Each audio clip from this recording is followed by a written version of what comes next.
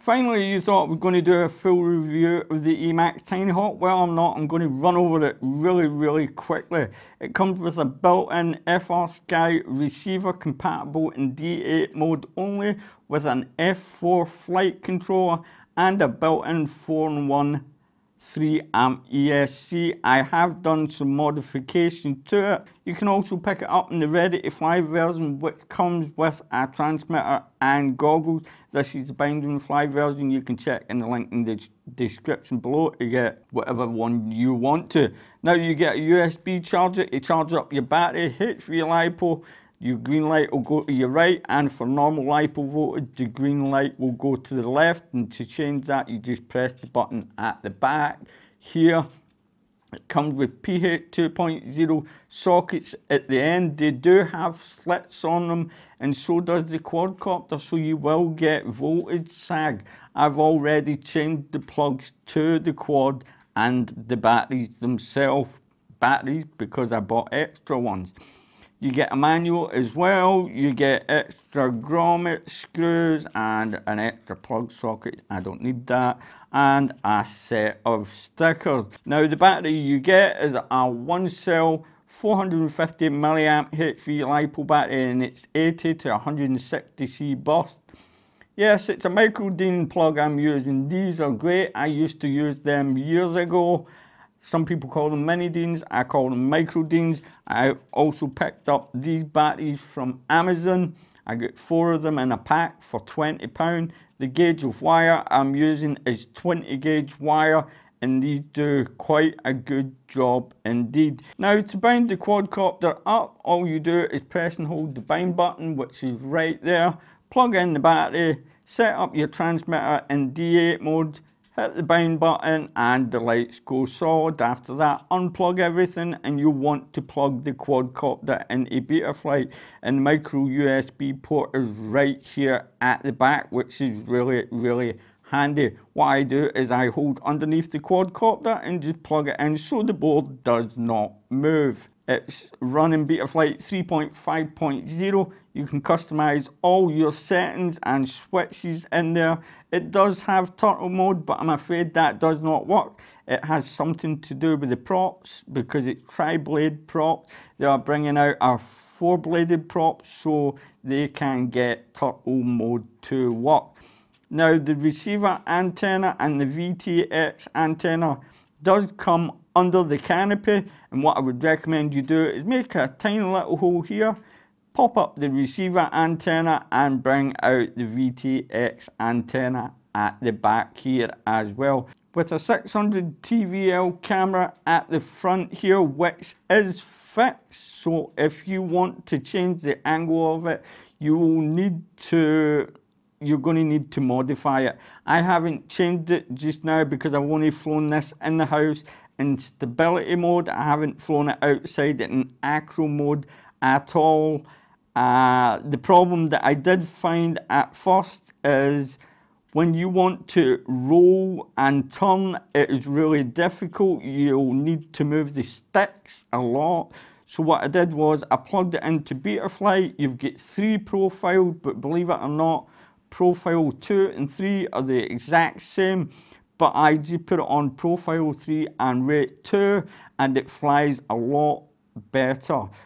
I'll put a video up in the link in the description, or you can just click right here and see the video of me flying in the house. That's the only video that I've done at the moment, and I was flying as fast as I could with this thing.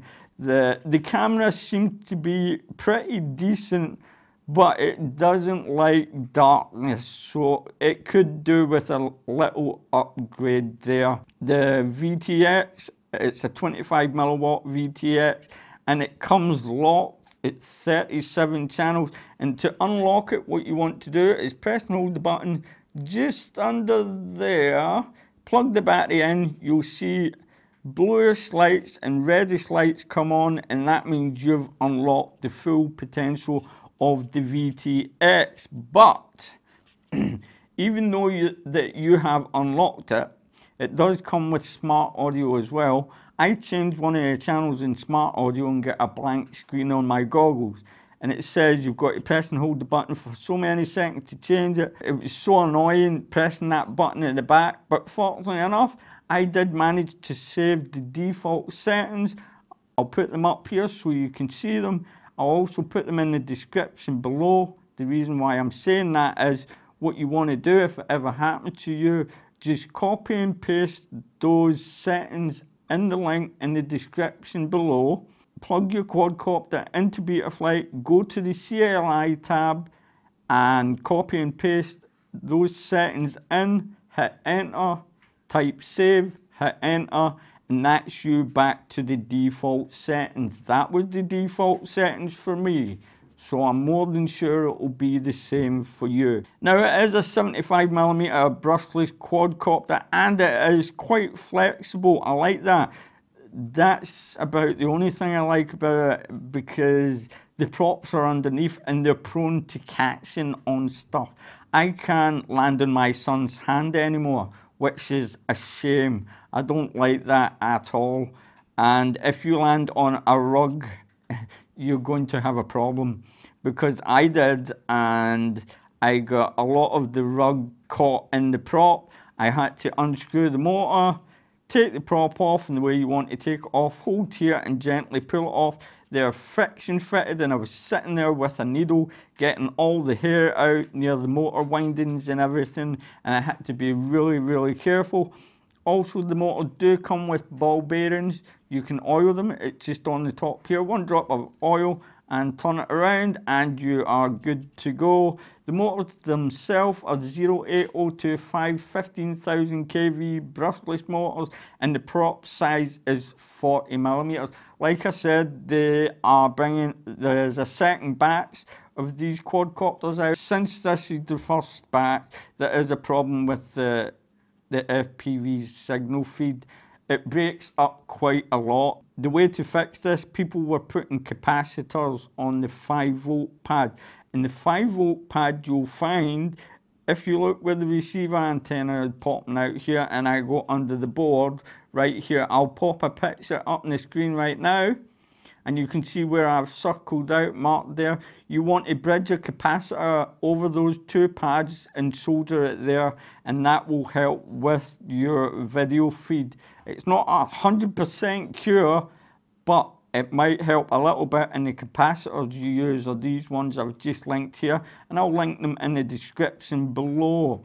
Now also, people were having brownout problems. Once the quadcopter reaches down to about 3.3 volts, some people were losing control of the quad. It wasn't taking stick commands. You would be inputting stick commands and it wasn't doing nothing.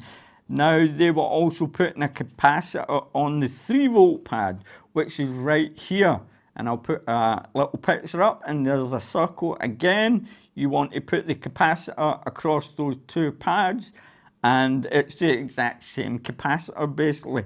But somebody from the forums, somebody named Buster1000, found out that if you raise the scale in Betaflight, if you go in the battery tab and you go to the scale, you'll see the default is 110.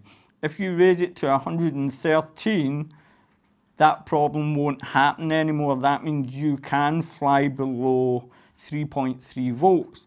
But I don't recommend that you fly below 3.3 volts because you're going to ruin your battery.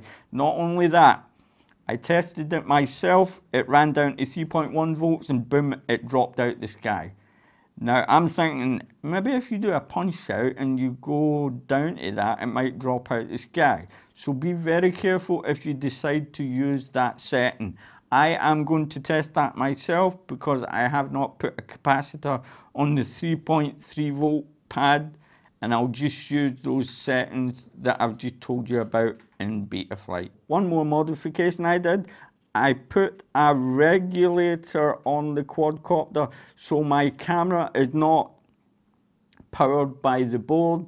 It was powered straight from the main battery pads, which is right here, and the regulator is sitting right behind the camera with a bit of thick double-sided foam in there, so it's wedged the camera in place, and hopefully in a crash the camera won't dislodge and the camera is not going to press against the regulator, and I'm getting a constant 5V to the camera, and I was thinking that would help in the video feed as well, and there wouldn't be so much signal interference, and we'll see how that goes when we're outside, because I do know the faster you fly, the more signal interference that you'll get.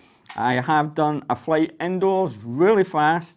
I was flying the socks off this thing. I cannot fly in acro mode in the house because my house is too small, and it was in stability mode, still fast, and it does reasonably well comparing to, say, my UR65. I can't fly into my end bedroom and back out again because the picture just gets so bad on any whoop that I've got at 25 milliwatts. It has to be 200 milliwatts to make it into that room and back out in one piece because of the brick walls and the metal that are in here. These are really old houses that are made that I am living in. When you are using larger batteries, and when I was talking about rolling to the side, that extra weight, you will need to compensate for that. It makes a huge difference because the battery is slid in at the side, and that is good because when you are in a crash, the battery won't pop out.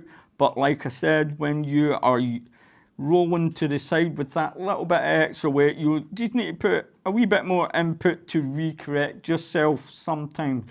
That's the only other thing I would have to say. One thing before I go, somebody also managed to put a DSMX receiver in here. I'll put that in the link in the description below as well. That's it, everything for the whole quadcopter and all of the mods I've done. All I have to say is I wish everybody a very happy Christmas. I hope you've had a great time. I hope you have a great new year. Thanks for watching this video. Continue to watch. I'll be doing more mods on this. There will be flight footage of this and the Mobula 7 when there's a nice day. I don't want it to be damp in the ground because I know I'm going to crash at some point when I'm testing, and I don't want to be frying any boards, and I want to get it done properly. Don't forget to check all the links in the description below to where you can get the quadcopter from, the capacitors, the plugs, the extra batteries that I've bought. Thanks for watching this video, my friend. Don't forget to like and subscribe, and as always, happy flying.